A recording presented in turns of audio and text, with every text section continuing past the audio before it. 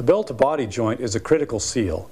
A leak in this area can be as significant as any pad leak, and as we know, leaks can have very detrimental effects on the playability of the saxophone. My experience has led me to understand that one can't assume that this joint is sealing. This is true regardless of the make, age, or condition of the instrument. I've seen leaks in this area on brand new instruments. Often the musician just thinks he had a bad horn. It's very simple to seal this joint with carpenter's glue, aliphatic resin glue to the technically inclined. I've used this for a number of years after trying other things, and I find it works beautifully. It seals a joint, it's reversible, and it cleans up very easily.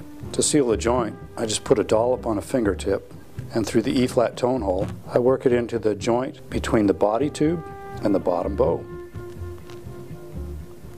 I clean up with a damp cloth, again through the E-flat tone hole, just make sure I get all the residue off. I reassemble the instrument and I'm done.